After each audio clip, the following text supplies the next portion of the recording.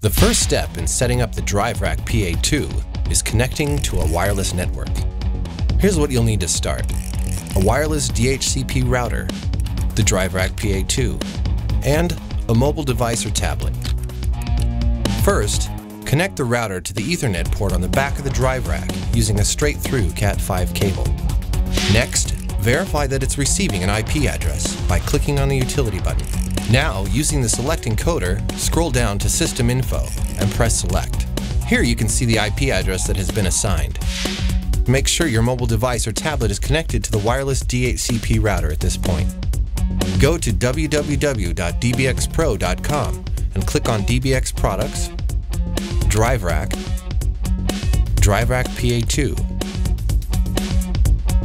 and scroll down to download the Android or the iOS app.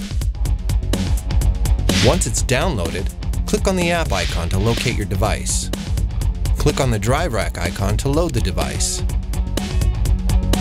Open the settings icon, and here you can verify it's seeing the IP address. There are many wireless routers available. To see a list of currently tested and supported devices, visit dbxpro.com. If you have any other questions, please email or call us using the information provided below.